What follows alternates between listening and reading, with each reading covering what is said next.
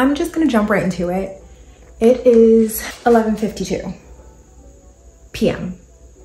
right now, and I am going to be on a train in about 8 hours. I would like to do my hair, I would like to pack, and I would like to get on the train on time. So I'm gonna bring you guys along with me. I hope I make it. I think I will. I'm just trying to think, should I do my hair first or should I do the packing first? Maybe pack, because I know I can get that done like quickly.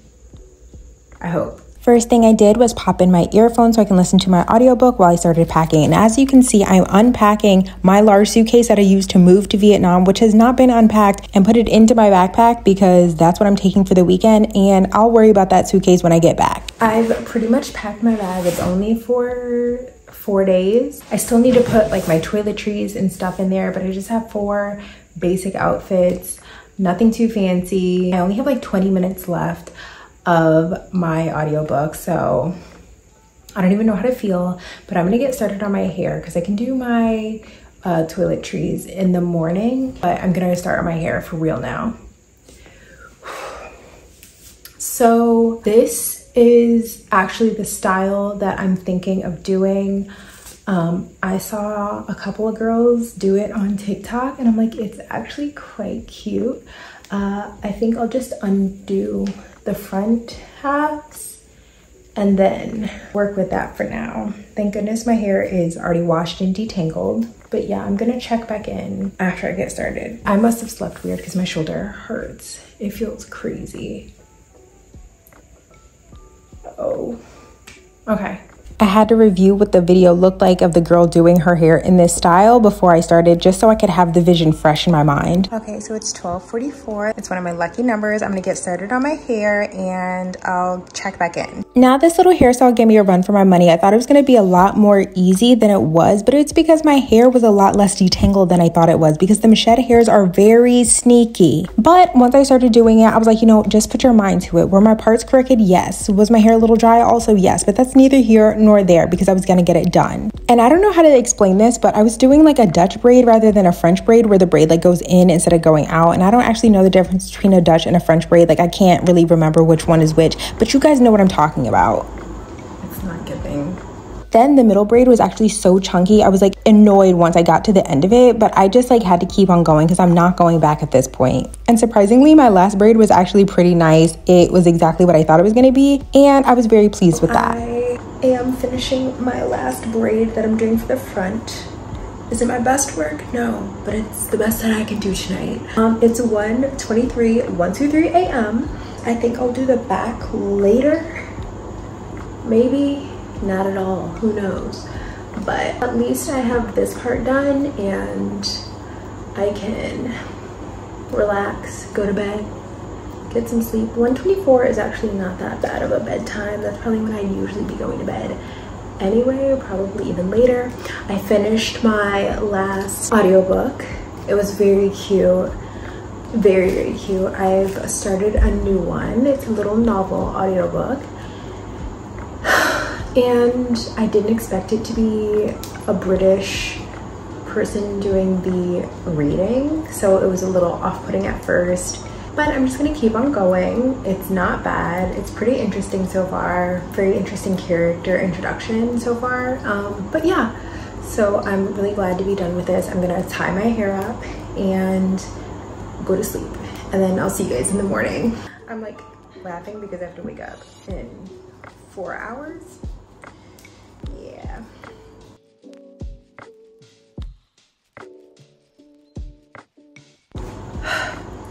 I literally have an alarm in my phone for every single time, I promise. From like midnight all the way until 11 p.m. Like, it's crazy. Like, why do I have so many alarms? But anyways, I woke up, rise and shine, bright and early, and I took my scarf off, and I hate that flat look when you take your scarf off and everything is just like flat. I'm like, come on, girl, let's give some dimension.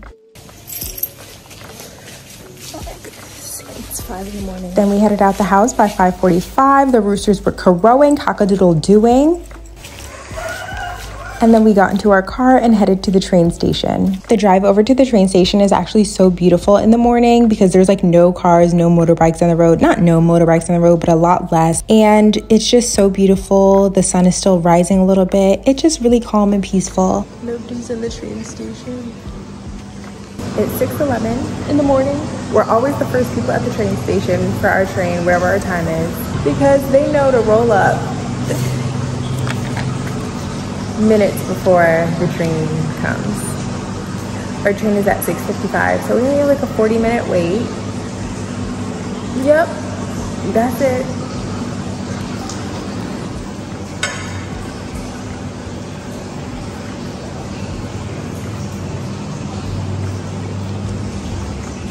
Look at the doggies outside playing.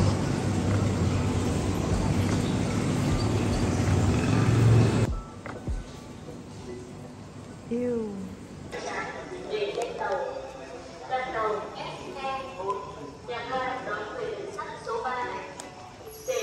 They have to like unlock the door to let us out when the train is on its way. And now I guess we're just waiting for the train. We're basically on the track, but I'm seated, so that's nice. I don't know which direction it's coming from. I think it's coming from this direction, but who knows? So now we just wait. It is a bit delayed, but did we expect it to be on time? Not really. Not really.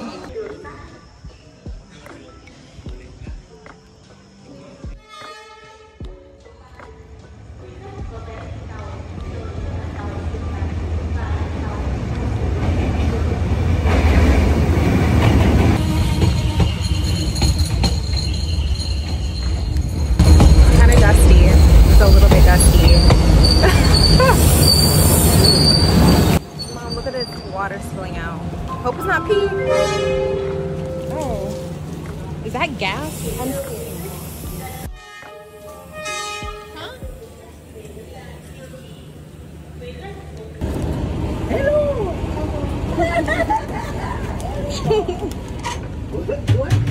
I don't know. Bestie said hello.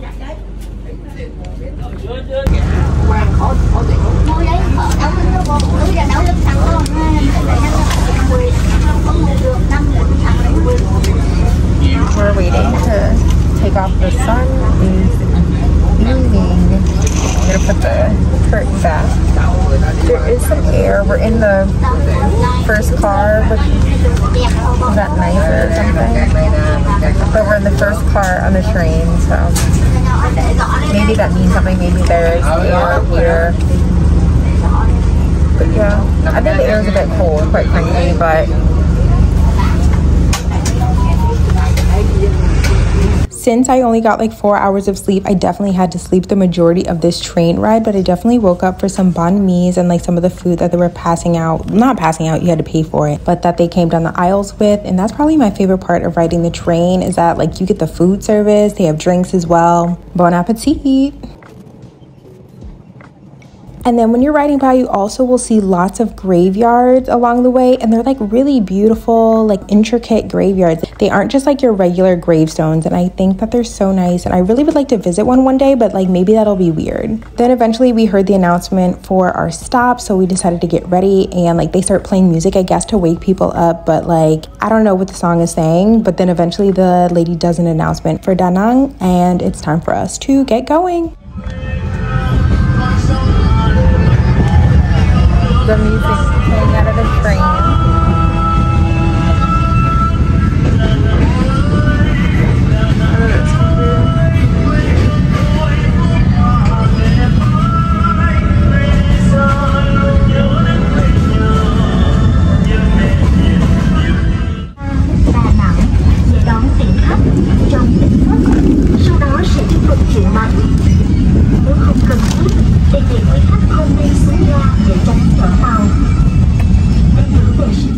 So my mom and I did have a car set up waiting for us, so that was really nice. So we just hopped in our car and we were on our way. Where are we going? Look at the train. Haven't been in Da Nang in like a year. Haven't been to Da Nang in like a year. And Da Nang is about a 45-50 minute drive away from Hoi An, which is where we're going. And it was a pretty smooth ride because it was still only like noon today, so there wasn't super heavy traffic or anything. And the weather was nice, which is really important because during rainy season, it gets crazy up in here.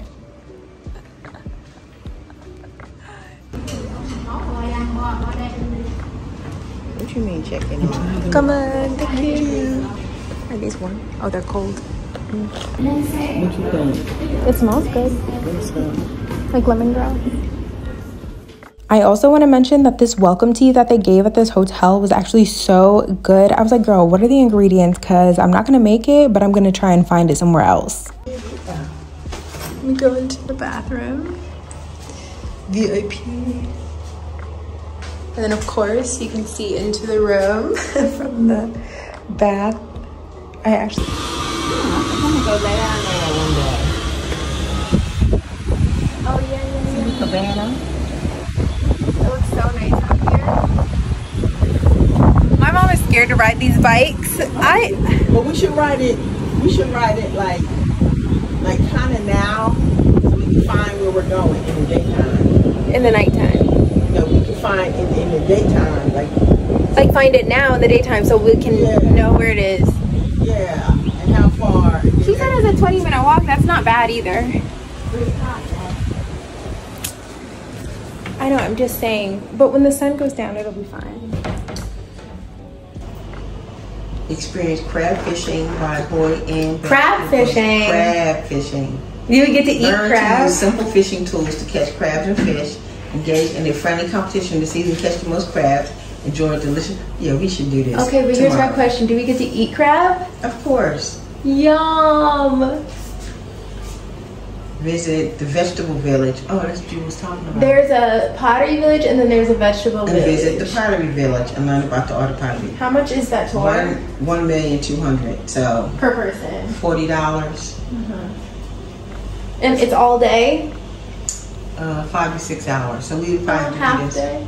tomorrow. What you think? Yeah, sure. Basket boat ride, personal expenses, insurance. Oh, I gotta pay for my insurance. Carla, you is tripping. Literally. I didn't want to be the one to say it. They said insurance. I'm like, insurance? Where am I? You're like, that word sounds so familiar. Sheesh. My knees. Where's my phone? Got to be more careful. Oh, for when you're abroad, make sure you use my code. I am. Use my safety wing code for your travel insurance. That's all I need for me to chip my finger. You already done twisted your ankle in Australia. You know that? Okay, my hair looks kind of cute. A little mousse did a lot, but who knows what it's gonna look like once I go outside.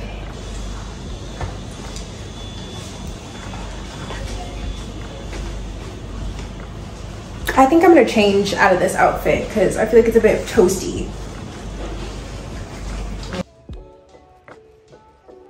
I don't know what it is about the mosquitoes that like me. Like, my mom never gets bitten, but they tear me up. They love a good bite of Janine, and I hate it, quite frankly. And I can tell the minute my bug spray wears off because they just start attacking me.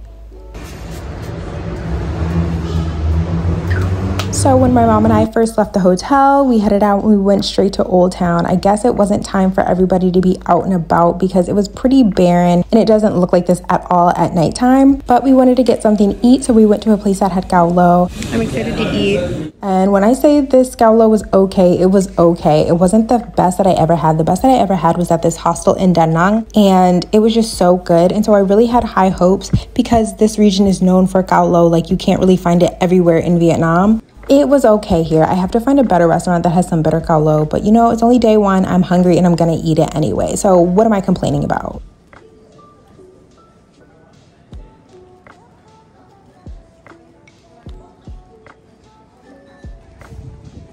As you're walking through Old Town or the ancient town, you can see lots of shopping stuff, and the prices were not bad at all, especially for a touristy area. I thought it was going to be crazy expensive. I just had a little bubble, like bubble tea, bubble something. think it was bubble tea. It might have just been like something like this. Bubble tea. But my mom was on Google and she found that there was this lantern lady where you can make your own lantern. It was so cute and so fun. You get to pick out your own fabric. And so I picked out this green silky fabric and this yellow fabric to go with the accent colors. And then there's like a man who makes the frame of the lantern for you. Like he like made it before our eyes. I was like, whoa, this is really crazy. Then the lady comes and shows you one-on-one how to put the fabric on properly once you put the glue on. And she gave you step-by-step instructions and she just made sure you were doing everything right, which was very helpful. And not to toot my own horn, but she kept coming by and she was like, no notes, like you're literally a professional. Have you done handicraft like in your regular job? Because you're so good. This is a difficult fabric to work with and you're working with it so well, like no notes. And I was like, thank you, queen. No, I don't do handicraft, but like I'm a crafty girly. And also I have an eye for detail. So let's start there. And this lantern making class was such a fun activity. It wasn't super expensive. You got a keepsake to take with you. And it was like, I learned a new skill as well. And it just was like a calm activity to do. And I just highly recommend it. So definitely go to the lantern lady if you are in Hoi An. Okay, Donald. I'm filming, I'm video.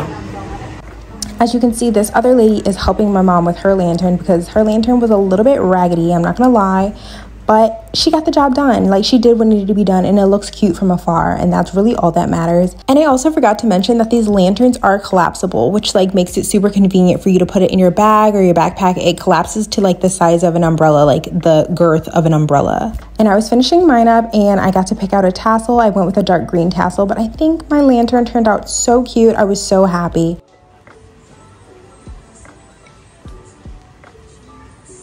Then my mom and I were looking for something to eat before we went on to the show that we had at the end of the night. And we got recommended this Thai restaurant, which was in walking distance of the lantern lady, like less than a 5-minute walk. And it was on the water and people were eating there. So it looked really nice. The food was okay. It wasn't my favorite Thai food I've ever had ever, but it did the job. It did what needed to be done in terms of like filling me up and having some flavor there. Like I definitely tore it up, I'm not gonna lie. But I tear up every single meal, but it may not be my favorite meal. Like I wouldn't be like, oh my God, this is the best Thai food in town. I don't know what the best Thai food in town is because I haven't eaten it yet.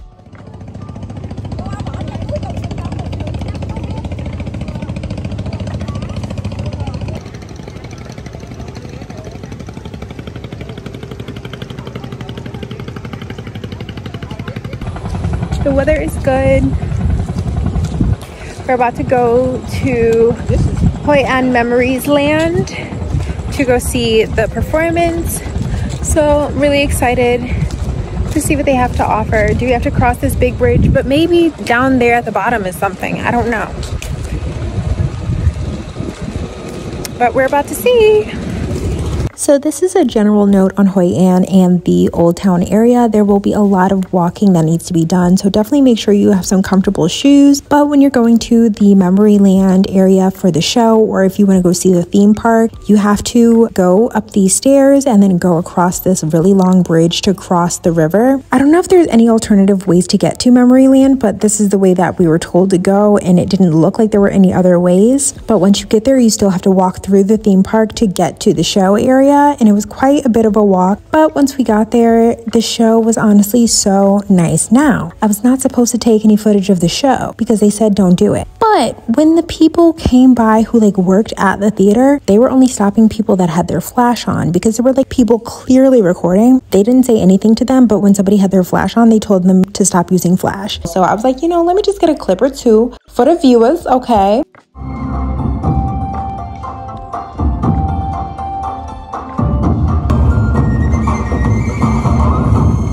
But it actually was really nice and I'm so glad we went. That pretty much wrapped up my first full day here in Hoi An, Vietnam. I had an amazing full day, but I can't wait to share what else I'm going to get up to here in this city. But definitely be sure to check out my Instagram, which is where I post my daily vlogs throughout the week. But other than that, feel free to like, comment, and subscribe if you enjoyed this video. And thank you so much for watching. See you guys next time.